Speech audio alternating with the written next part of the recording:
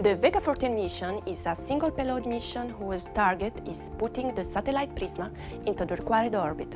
The targeted orbit for this mission is a sun-synchronous orbit with an altitude of 615 kilometers. The liftoff time for this flight is set at 22 hours, 50 minutes and 35 seconds in Kourou local time.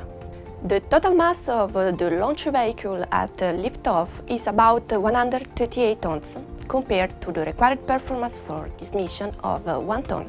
In order to enable the Vega launch vehicle to take off, the first stage, P80, will produce a thrust of 2200 kilonewtons at the beginning of flight.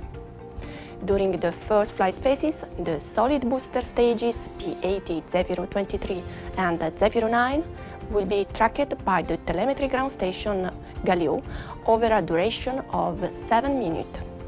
The upper stage, integrating the liquid propulsion engine AVUM, will reach a transfer orbit after a first boost duration of 5 minutes. This boost will be tracked by the Bermuda ground station and by the Canadian Saint-Hubert station.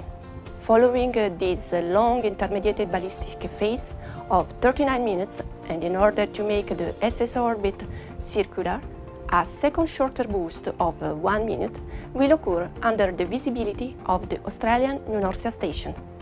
Once the target orbit reached, PRISMA will be released. This will occur approximately 54 minutes from the liftoff.